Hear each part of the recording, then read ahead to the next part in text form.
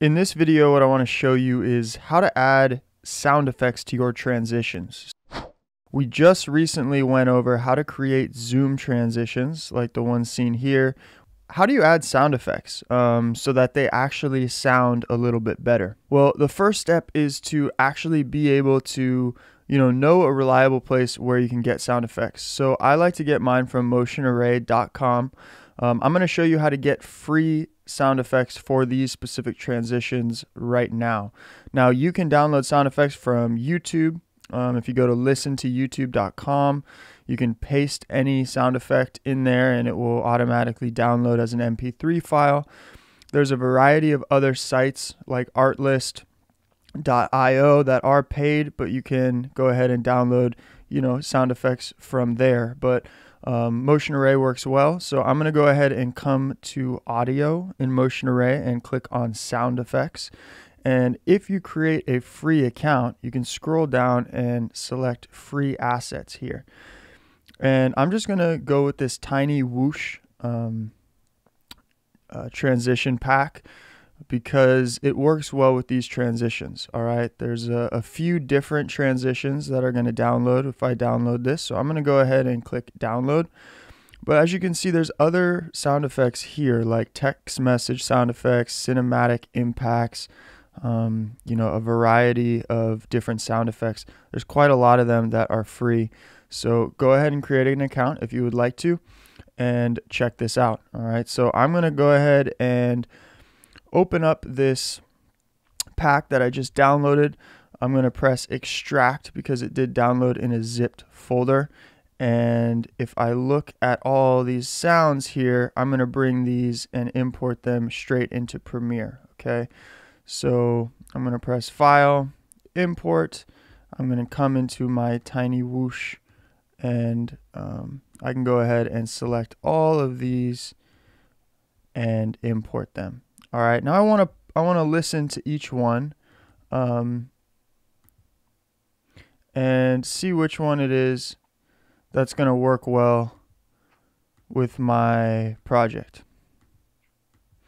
Now I think this one is pretty good. And one of the cool things about sound effects is you're going to want to listen to them. You're going to want to line them up with your transition, of course, but you can also change the speed duration of them. So changing the speed duration slightly, like 80, is going to make the sound effect kind of slow down. All right. The other thing about sound effects, if you do have music in your project, for example, is you can double click on the sound effect.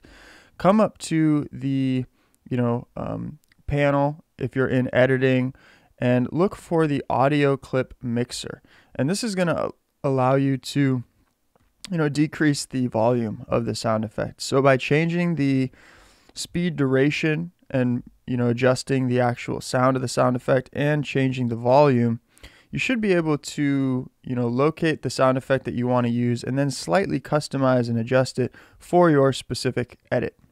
And you can continue this for all the edits in your timeline. You can also look for, time-lapse sound effects like you can look for busy street sound effects and just put in some ambient noise into the background that's going to bring your footage to life. I hope that helps. You can add this to your tool belt. Again, just remember, you can find sound effects from anywhere online. You can bring them into the audio track. You can change the speed of them and adjust the volume duration of them. The other thing that is important to note is coming into the effects tab here and searching for, I like to search cross, and you'll see these crossfade audio transitions. So you have constant gain. If I drag that onto the beginning of my clip, it's going to constantly just get louder and louder. So it's going to transition into the sound effect. Okay. If I have two sound effects, for example, and I drop a constant power between them, it's going to like cross dissolve between both of the sounds. So if you want to transition from this zoom sound effect into a time-lapse sound effect, you could drop a cross dissolve in between them and it would fade both those sounds together.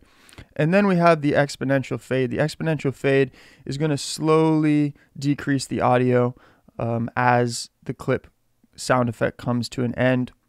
So we'll like lower the volume to transition into another sound effect or audio, for example. And again, you can drag these transitions and you can, change them a little bit if you want it to fade out very quickly or if you want it to fade out very slowly. So that wraps up this tutorial. I hope that helped you guys with sound effects.